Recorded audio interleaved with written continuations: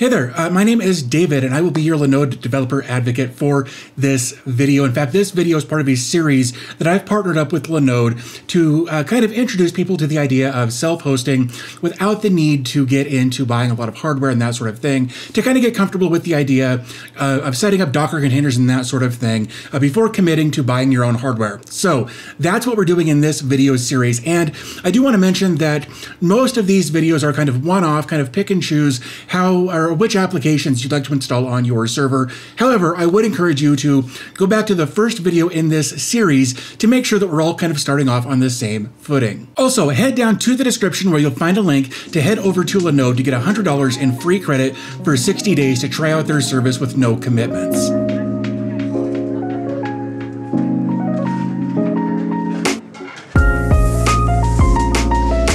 So as I mentioned, this is just one video in a series of videos, and we started the series by setting up a Docker server on Linode and getting Portainer and Nginx Proxy Manager installed. We've also looked at a password manager called Bitwarden, a note-taking application called Bookstack, as well as a personal relationship manager called Monica. In this video, though, I want to show how to get a to-do list set up called Vikunja. So this is Vikunja's website, and you can see that they've kind of got a llama, I believe, back there, kind of as their mascot. And here we can see kind of what it looks like just at a quick glance here. Homepage is very simple. Of course, you'll want to check this out and see if it's got the features you're looking for. But they do actually have a try it feature right here. So if we head over here, we can see kind of just a demo that they've got set up that people are messing with as they go. And here we can see we've got a couple of lists. We've got current tasks. We've got namespaces and lists, labels, teams. You can actually set up teams. So if you had a design and a production team or whatever, you could categorize different tasks by different teams. Also, what I really like about this is when we come into one of these lists, here we can see that we've got it looks like three separate, we're in a Kanban list here. We've got three separate categories that we could drop our different tasks into. Or we could look at this in a table format or a Gantt format or just a simple list format. So very, very user-friendly, very intuitive on how everything should work here. So let's actually take a look at getting Vikunja set up on a Docker instance. So we are going to set this up on the same Docker server that we've used for our other containers that are actually still running in the background right now. So if we head over to Vikunja's docs, they actually have a Docker walkthrough right here. And basically what it's going to require us to do is create two files. The first one will be a docker compose.yml file, and the other one, if we scroll down a little further, will be an nginx.conf file that we can see right here.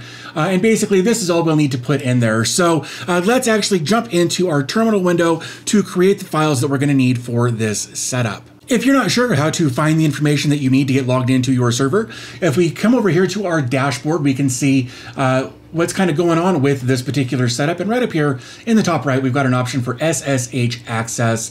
If we just click the copy button right there and drag our terminal window up, let's make this just a little bit bigger, like so. And we'll just paste that in there and hit enter, and we'll enter our password. And now we're logged in, so I'm going to clear my screen like so. That way it's just a little easier to read there. And I'm going to go ahead and make this just a bit bigger. So if you followed my other videos, you'll know that there's a certain folder structure that I like to use when I'm deploying Docker containers in a situation like this. So what I like to do is actually go to cd /home/docker, and then we do an ls. And in here, we can see that we've got a couple, in fact, we've got several actual folders in here for Bookstack, Monica, Nginx Proxy Manager, a couple of different instances of that, as well as Portainer and Bitwarden. So for this setup, I think what we want to do is actually create a folder called Vikunja. So to do that, we're going to type in mkdir space Vikunja, oops, like so, and hit enter, and then we'll do a cd into Vikunja and hit enter. And now we're in the folder that we want to use for our setup here. So the next thing we want to do is actually create two files. The first one will be an nginx.conf file. I want to do that one first just because we don't have to manipulate that file in any way. We're just going to copy and paste from their docs straight into this file, and then we'll move on to the Nginx Proxy Manager file that will take a little time to explore here. So I'm going to type in nano and then nginx.conf and hit enter. And then if we come back over to this, we can again see We can just copy this like so, and come back in here and right click and paste. And there we go. Now we've copied everything that we need to copy here. We don't need to modify anything in this file. So we can press Control O and enter and Control X, and that will just save and exit the file. The next thing we want to create is our docker compose.yml file. So we'll do the same thing, nano docker compose.yml, and hit enter. So let's come back over here and take a look at our Docker Compose file here. It's a version 3, that's fine. We've got some services listed out. The first one is a database. We're going to use Maria Database version 10. We're setting a character set for this, as well as a collation setup. Our environment will have a root password, a MySQL user, a MySQL password, and a MySQL database name. I would definitely encourage you to change the MySQL root password and the MySQL password for security reasons. If you want to change the user and the database, you can do that. But also, when you do that, make sure to come down here to our next section and change them appropriately down here. Anything that you change up here for usernames and passwords and that sort of thing needs to match down here. So the next thing we'll look at is actually the next service, which is the API service for Vikunja. And like it says here, we're going to use the Vikunja API image. Our environment will just be some connection information for the database host, which we can see is DB, and we're actually declaring that right here under this service name. Below that, we've got a database password, a database type, a database user, and database, database. It's the database name in this particular instance. I guess I forgot to mention, we're going to be storing all of these in the folder that we're building this in. So that's why we've just got a // and then database / files, and then even further down /nginx.conf, because everything that we're going to do will be right here in this folder. So this depends on the database being up. And the reason for that is we want to make sure that the database is up and running and settled in before we try to deploy anything else in our stack, so that there aren't any conflicts, or so that our application doesn't just kind of spin its wheels while it's waiting for the database to come up. It just kind of waits until the database is up, and then it will start doing what it needs to do. Below that, we've got a restart policy on all of these actually, that is restart unless stopped. So if you have to reboot your server, it'll automatically come right back up, unless you manually stopped it before you rebooted the server. So that's what that's for. Below that, we've got a proxy for our next service. And, oops, I lied, we've got a front end, rather. And basically, it's just going to be the image Vikunja / front end, and also with a restart policy of unless stopped. We've got a proxy, which we're going to use Nginx for our proxy image. We're going to put this, this is set to port 80 on the internal and the external ports. We're going to change that for the external port to be something other than 80 because we're using port, well, so that it doesn't conflict with anything else on our Docker server. We're actually going to be using the internal ports for all of our mapping when we get to Nginx Proxy Manager, but we'll cover that here in just a moment. Again, we've got our volumes here for nginx.conf. And again, this one has dependencies as well for API and front end. Those were already declared up here.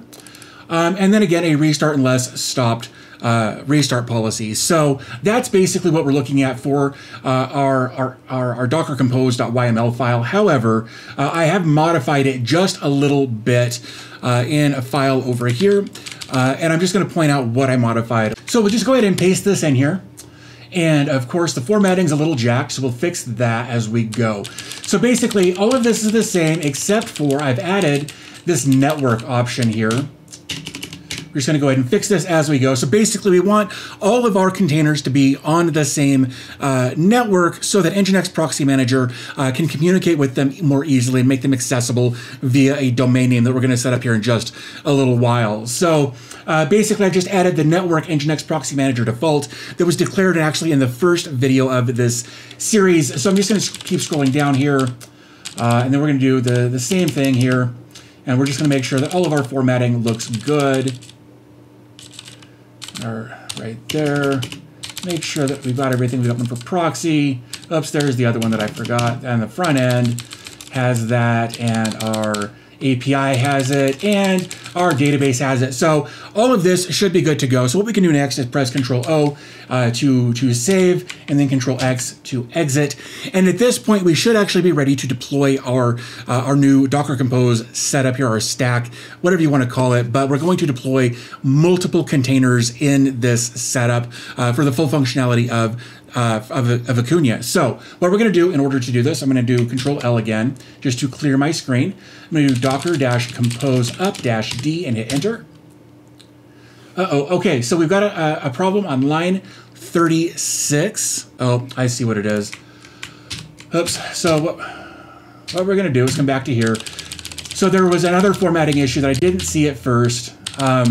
It doesn't like it if there is oops. Oh, that's fine. Come down here. No, that's fine. So it's on our front end. Oh, there it is. So we need to just delete that space right there. Exit. And then docker compose up-d again. Undefined. Oh, because I didn't declare it earlier on.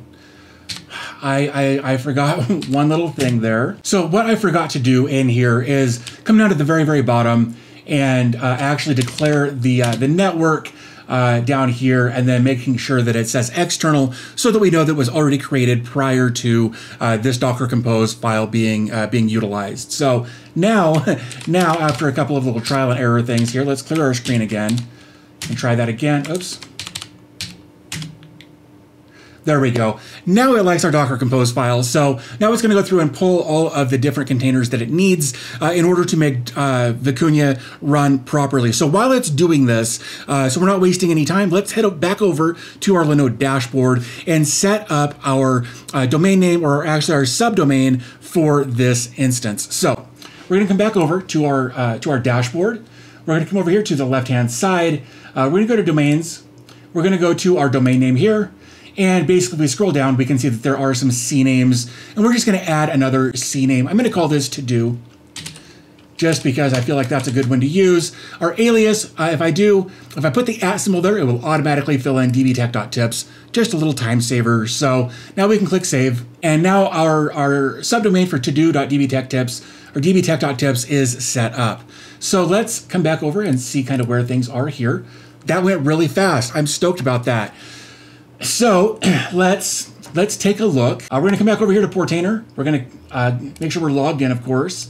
Come over to here, go to our containers, and all of our Vikunja stuff is up and running. That looks good. So let's check that. There we go.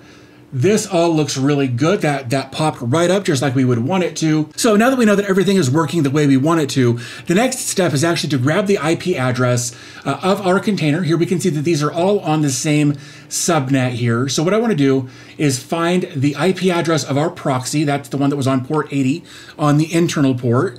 And I'm just going to copy that. Then I'm going to come over to Nginx Proxy Manager, and here we can see I'm already logged in. But I want to come over to SSLs, and I want to add an SSL certificate and click on Let's Encrypt.